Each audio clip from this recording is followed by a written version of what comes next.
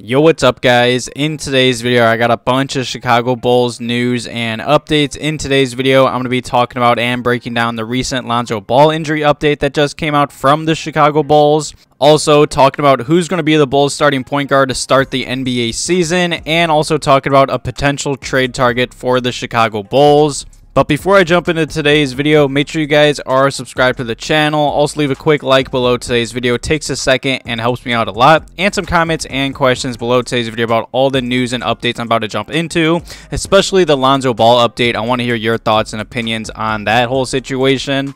But no matter what, let's just jump right into today's video, because just yesterday the Chicago Bulls did put out an official update surrounding Lonzo Ball, and they did say Lonzo Ball will undergo another surgery on his left knee Wednesday, September 28th in LA, and then after 4 to 6 weeks he will be checked out and see if he's able to return to the basketball court.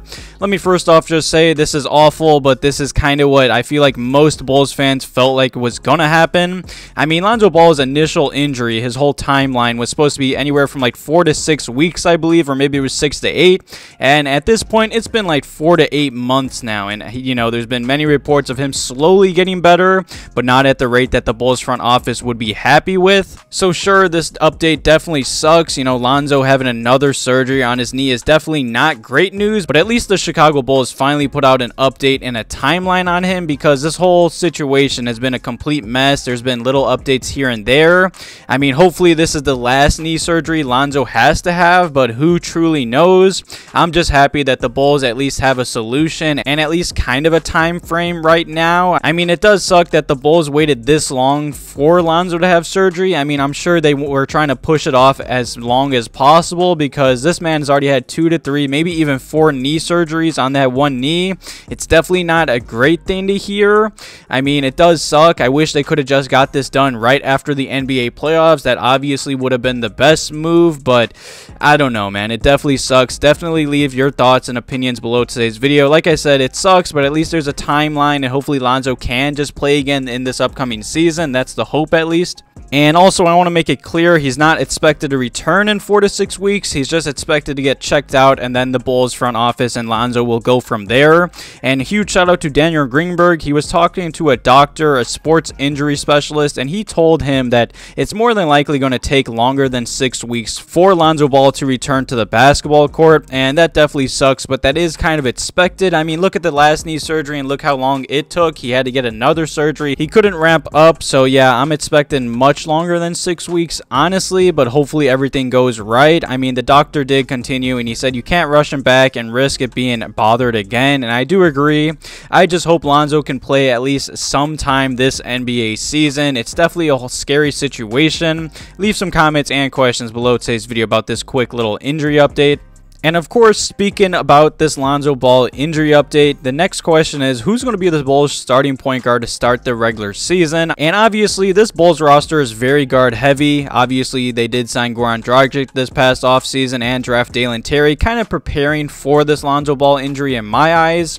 And the Lonzo Ball surgery news is definitely very rough as a Bulls fan, but one hopeful silver lining is that Ayo will really take advantage of this opportunity and make another leap forward, and I do expect that from Ayo. I made a video a few weeks back of Ayo. He put on a lot of muscle. He's been in the gym all offseason long, and I'm expecting him to take another jump forward. And as of right now, my bet is on Ayo starting for the Bulls to start the regular season. Definitely leave some comments below today's video who you guys want the Bulls starting point guard to be.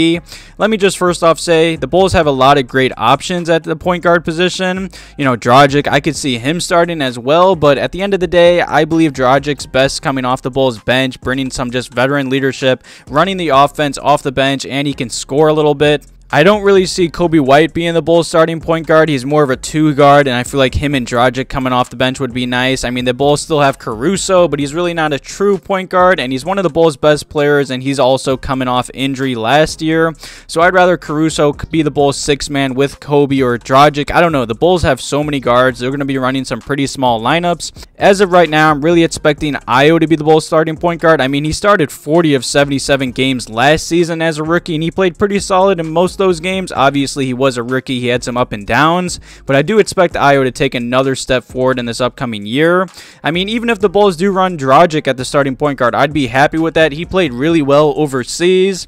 The only problem is, you know, Dragic is obviously getting up there in age, and I remember he did talk to the media after one of the overseas games. You know, he is 36. He said his legs aren't what they used to be, and who truly knows how much Dragic still has left in the tank. So as of right now, I'm betting my money on Ayo. Leave your thoughts and opinions and who you guys want the Bulls to start at the point guard position below today's video. And the final topic in today's video is about a potential Chicago Bulls trade target. And the other day, Brian Windhorst, he was on ESPN, and he did report saying that Jae Crowder is currently available on the market right now.